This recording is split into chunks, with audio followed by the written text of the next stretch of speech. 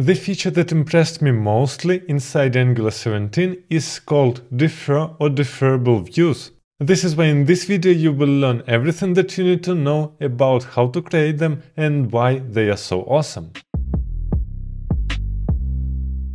So first of all, you must understand what is a deferrable view. This is the view which will be rendered not initially but after some time or based on some condition.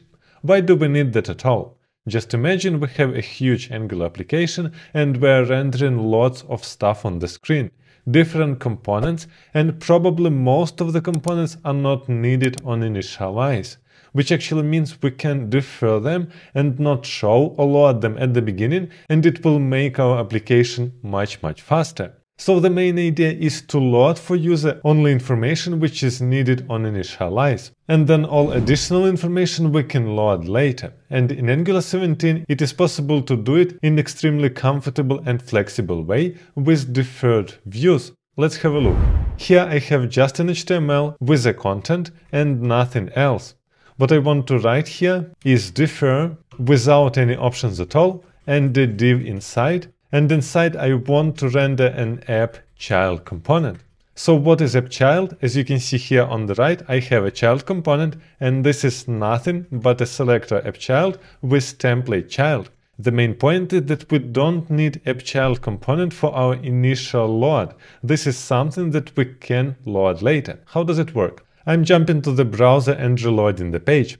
And essentially the only difference that you can notice is after reload this child is blinking a little bit and the whole content does not blink. This is because the defer by default has an option on idle, and on idle means that framework will render this piece of code only when more important tasks are finished. How does it look in network? I'm reloading the page. And as you can see here, we loaded different things, and at the end here we have a chunk which was loaded quite late. And here we can open a preview and check what we have inside. And as you can see here, this is exactly this child component which was loaded, which actually means it was not bundled together with initial files, it is in additional chunks, and just by writing this code, Angular loads it dynamically. And just for you to understand it better, this defer block is exactly the same like writing on idle, because this is a default option, and as you can see in browser nothing changes, it works exactly the same. Now let's look on all other triggers that we have, and the most popular trigger for sure is on viewport, which actually means we're loading our block only when it comes to the viewport. If it is outside of the viewport, we don't load it at all. This is why here we can write on viewport, and we have exactly the same app child. But as you can see here, we're directly getting an error. Viewport trigger with no parameters can only be placed on a defer that has a placeholder block, which actually means here we must create a placeholder. This is why here let's write placeholder, and inside we can simply write a div with text placeholder. The main point is that this placeholder will be rendered until we loaded this child. For example, if this block is off screen, we're rendering there a placeholder, and only when this block is coming inside viewport, we're rendering this app child. I made console bigger here so our element is off screen, and inside our elements, inside body, you can see that inside app we have our markup with content, but after this we have a placeholder. This is just our div with placeholder and not the component. We don't execute the logic inside that component. But now after I scroll a little bit, you can see that our child component was rendered instead because our element came to the viewport. Most importantly is we didn't load this chunk with that component at all, and we're doing it only when this element comes to the viewport, which actually means we're making our application much faster. I'm sorry for interruption, but I just wanted to let you know that only 20% of the people who watch my videos are subscribed to the channel. If you really want to continue getting videos and support my channel, consider subscribing. It helps a lot.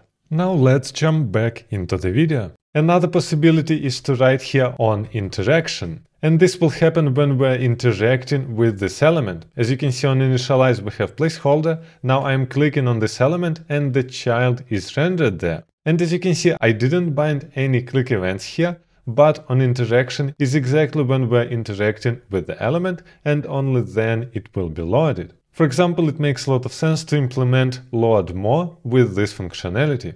Another possibility is to use onHover, which works similarly, but it reacts when we're hovering the element. Another trigger that we have is onImmediate. It means that we try to execute this block as soon as possible after full page rendering. I'm reloading the page, and as you can see, the placeholder is there for split second, and then the child is being rendered directly after rendering our page. And the last thing that we have here is onTimer. We can execute it after some time, for example, after 2 seconds. I'm reloading the page here, and after 2 seconds, this placeholder is being changed in child. It is also important to remember that we can combine triggers. For example, here we have onTimer, but we can also make here onHover. Then we put semicolon and we have onTimer. Now I'm reloading the page and I'm hovering, and directly hover works. But if I reload the page and wait 2 seconds, then my timer will work, which actually means we can write any amount of triggers that we want to combine them.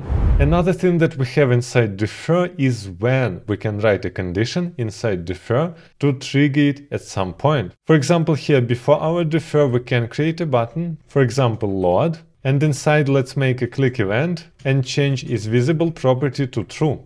Now I want inside my app component to create this visible property and set it to false by default. So this button simply changes is visible to true. Now inside our defer we can write when is visible, which actually means this defer will be triggered when this property is being set to true. We're reloading the page, we see here placeholder, and it will forever stay as a placeholder, and only when I'm clicking here load, we're getting here our child, which actually means we can write some logic for defers, like maybe we're rendering this content only when we got user from the backend. And the most popular question that I see on the internet regarding defers, people are asking, is it the same like ngif? We're writing ngif user to render some information when we're getting a user, and here we are writing when is visible, just like ngif. And you must understand these are two completely different things. ngif simply hides something from DOM and that's it. It doesn't render this information in the DOM. Defer works completely different. It doesn't load anything at all, and it doesn't execute your component, but it stores it inside additional chunk and loads it later when you need it. This is a completely different behavior, and it is much better for your performance, because if you have ngif for 10,000 elements, it won't be performant, because you still have all this logic inside. With defer, it will be performant, because your logic won't be there at all until certain point. Now we must talk about prefetch inside defer. So what we can do, we can prefetch our chunk before we use it. Until now we didn't control that, which means we're loading it only when defer must be used. What we can do here, we can write when is visible, this is totally fine, but additionally here we can write prefetch when prefetch condition, which actually means I must create this prefetch condition property here and I want to set it to false. Now here on the top, let's copy this button and set prefetch condition to true.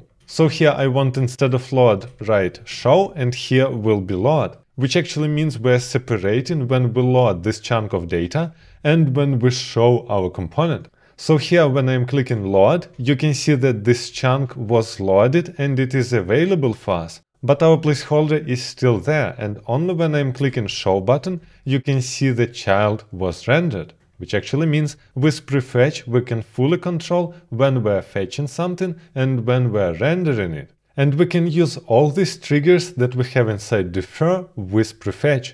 For example, here we can write prefetch on idle, and it means that we will prefetch this specific chunk as soon as we have resources for that. And essentially this is the best part of defer, because we always want to load everything as soon as possible to make transitions for user much faster. As you can see here, I am reloading the page and this chunk was already loaded, and now I can click on show button and this child will be rendered without need to load this chunk.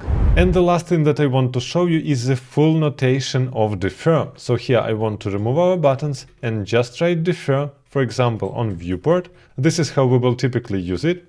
After it we have a loading. So here inside we can pass, for example, after 150 milliseconds and minimum 150 milliseconds. And inside we can render a div with text loading. Now we have a placeholder, and here we can also write some condition, for example, minimum 150 milliseconds.